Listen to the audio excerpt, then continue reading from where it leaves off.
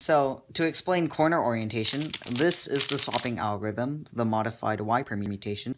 So, whatever is in here, this top-facing sticker, gets sent to whatever is on the right. And setup moves for corners, basically, instead of setting up to the top, instead you would set up to this sticker. So let's say you want this to be swapped with this. For these two to be swapped, you could just do a D move, because that would move this sticker to where it would be swapped.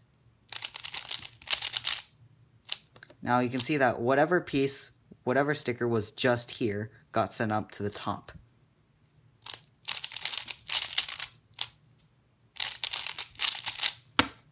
So you'll find corner setups and swapping to be a bit more complicated, since corners can have 3 orientations instead of 2, but setup moves should be just as intuitive, and the same 2-move rule applies.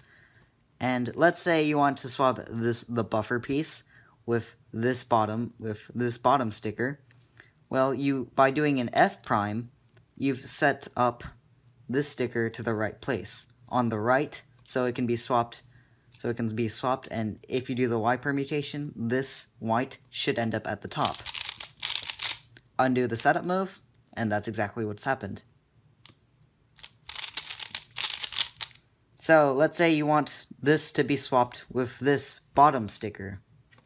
Well, you can do that in 2 moves, D prime, F prime. So you can see. So keep track of this, because that's what you want to swap. So keep a finger on it, and you can see it's moved to the right. Do the Y perm, undo it. You've swapped top to bottom. So undoing setup moves will probably be something that will take a while to get used to, but remember, they are quite intuitive, and you should not have to memorize them from a analog sheet. No, they're just 2 moves long, and yes, undoing the setups can be quite finicky. It just takes practice.